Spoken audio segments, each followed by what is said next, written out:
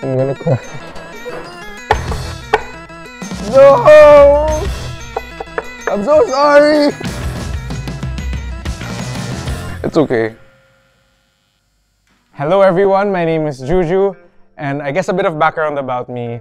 I super love Japanese cuisine and working with unique ingredients. One of my favorite Japanese meals of all time is unagi, but I've never learned how to cook or prepare it. But did you know that we have our very own type of eel here in the Philippines? And apparently there's like this really big market, big and expensive market here. So, before anything, let's learn how it's caught.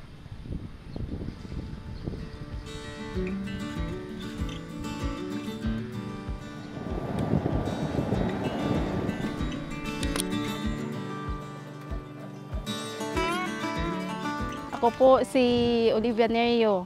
Yung asawa ko kasi nagpersigir na mangunguha, pero unti-unti lang. Sinimula yung pagkuha nung nang hindi pa yung binibenta doon sa Manila. Dito pa lang, parang restaurant pa lang. Ay simula kami ng ganyan, nakita ng ibang tao na ganyan yung pinanguha ng asawa ko. Sabi nila, mabubuhay ba kayo sa ganyan? Sa ganyang pangunguha lang yan ng sili-sili. Nilagay niya sa basket, parang basket, tapos nilagay dito. Ano ba niya sa tinda-tinda lang, pampalit ng bigas, ulam. Pagdating niya, ayan, may pangbigas na, may ulam na, pambili ng kape, isang stick ng kape, isang malaking baso, para lang makaano ng mga anak ko. Natikman ng Chinese na masarap pala. Ano pa lang, restaurant pa lang noon. Tapos yung natikman na at saka na-order ng marami at saka maramihan na, marami nang interesado. Una-una din kami sa sa business na to. Yun na, dami na nag-contact sa amin na pinupuntahan yung bahay namin na saan ba daw yung bahay ni Abner. Kaya kahit na nga mayroong mga sasakyan pupunta doon sa amin, sabi na maghingi kami ng 100 kilos pang shipment namin. Yun na nagsimula na dumadami na yun. Tapos may mga tauhan na kami na binibigyan namin ng aparato na pang na ginagamit nila na pangpanguha.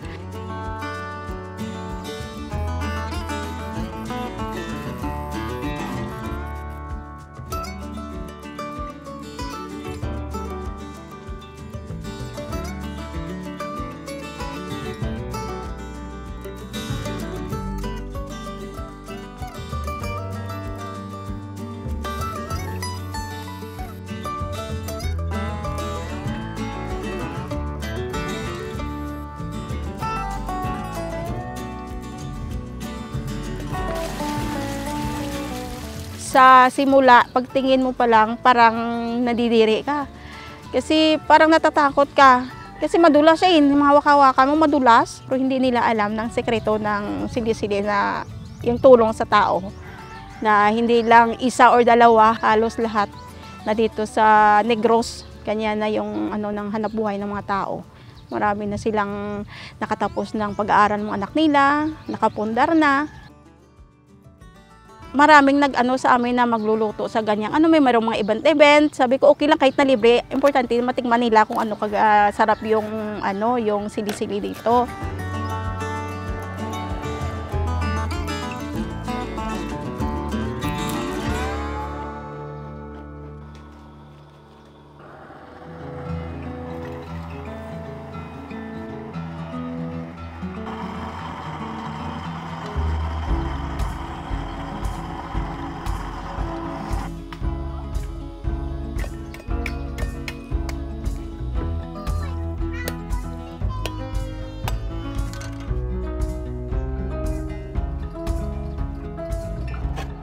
Isa po yung pinakasikat na pagluto ng sili-sili yung ginataan na madami ng niyog na ilagay mo, saka sumasarap yung sabaw niya. Sarap talaga, yan, balik-balikan.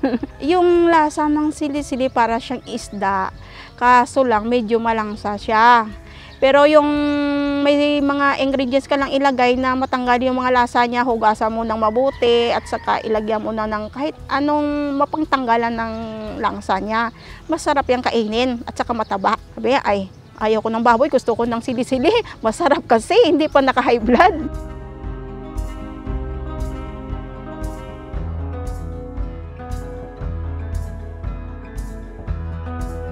So, ang gagawin nila, nguha sila sa umaga, tapos pag ibenta naman nila sa amin. Kaya nag-ano kami ng 10 peso every kilo, hanggang sa dumating na medyo madami-dami na, hanggang ngayon na medyo mayroong volume na. Hindi na dito. Lahat na Iloilo, mayroon na kami. Canlaon, Isabela, lahat na lugar nito, halos napuntahan na namin.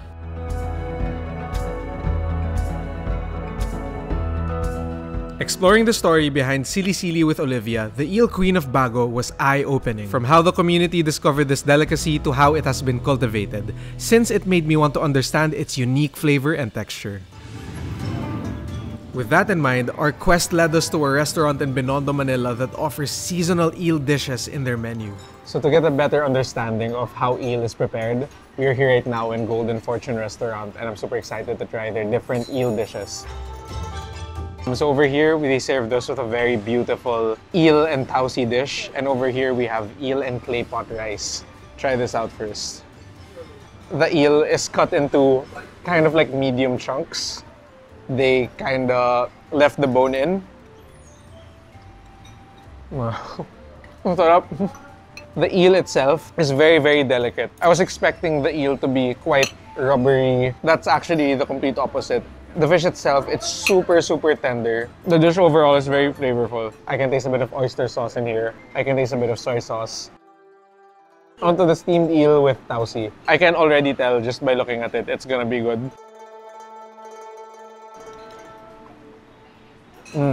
It's quite similar to bangus because of that.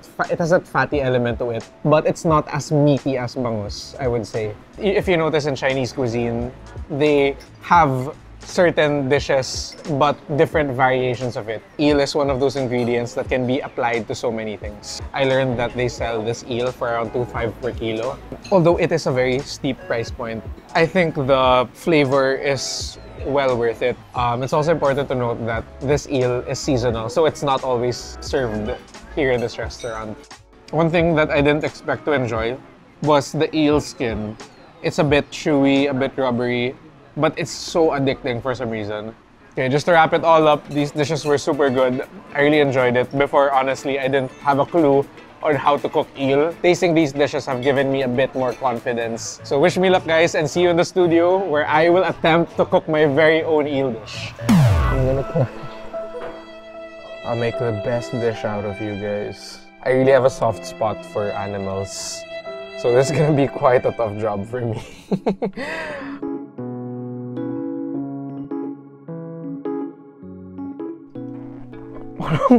You know, I've kind of actually named them. So I memorized them because like this, see Eleanor, so she's like the biggest one. And then we have Elon Musk, Kim Jong-il. I've kind of grown attached a bit to these eels. Actually, all over the world, there's this huge disconnect between like the people who consume food and the produce itself.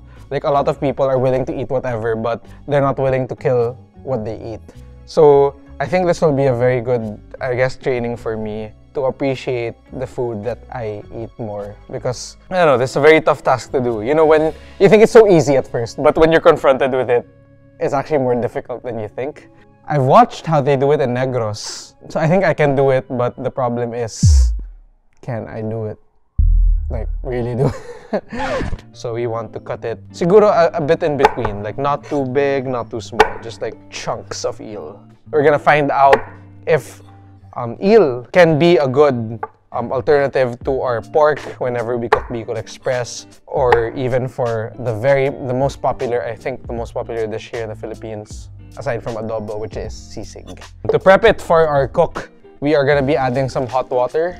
So I'm just purely basing this off of the way the locals prepare it. As you can see, medyo nag-firm up ng konti yung skin ng eels. So after rinsing with really hot water, we're gonna rinse it again once with our just normal tap water, just to get rid of all of the blood and slimy substances on top of the eel. For our first dish that we'll be making with the eel, I decided to go with Bicol Express.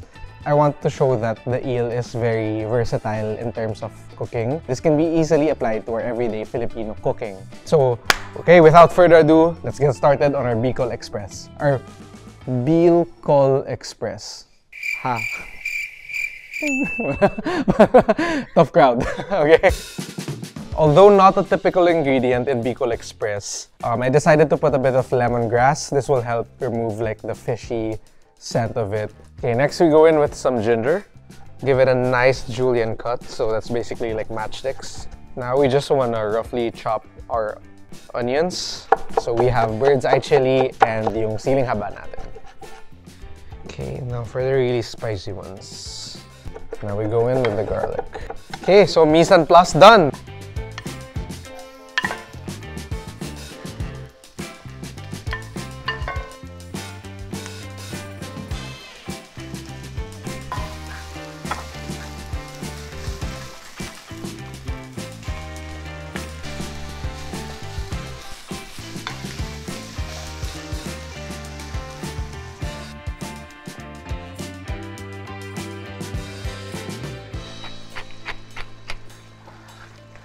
Ayan, perfect. Let's give it a taste. Okay siya. Medyo maanghang, pero masarap. Konting liquid seasoning. Then, feeling ko kulang siya ng konting sugar pa.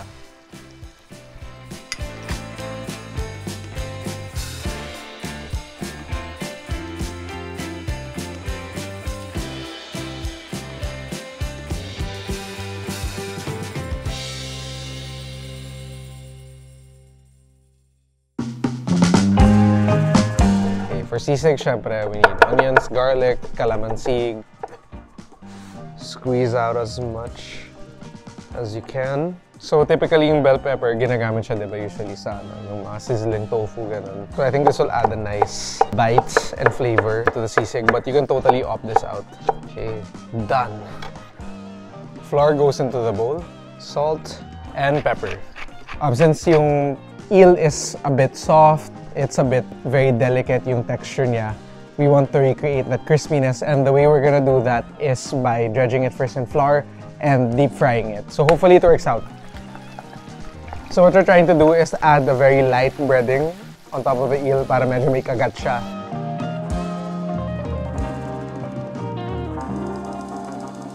Ayan, pwede na siya ilipat.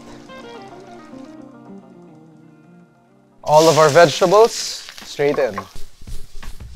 Perfect. Diretso na tayo with our eels. So again, this is my own take of sisig.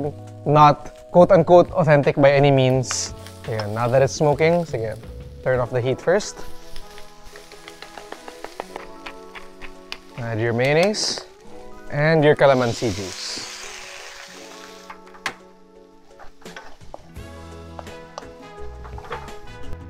Cast iron pan, painitin lang.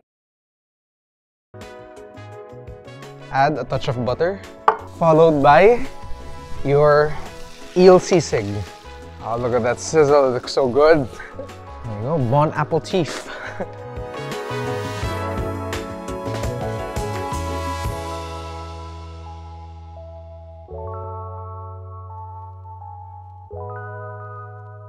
So presenting our finished dishes.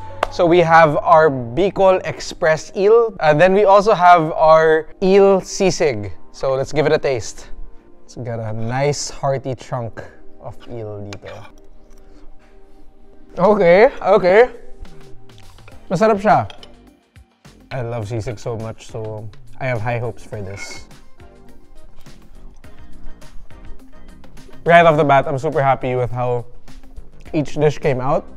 Based on what we saw in Negros, the way they cooked the eel was in gata. So sobrang bagay talaga. It cuts through, because eel is quite gelatinous, and the spiciness and the creaminess of the gata really works well with the Bicol Express. And for me, this dish is a win. I really like this one. For the sisig naman, eel, medyo ano siya, medyo matinik siya. Talaga, I think hindi maiwasan yan.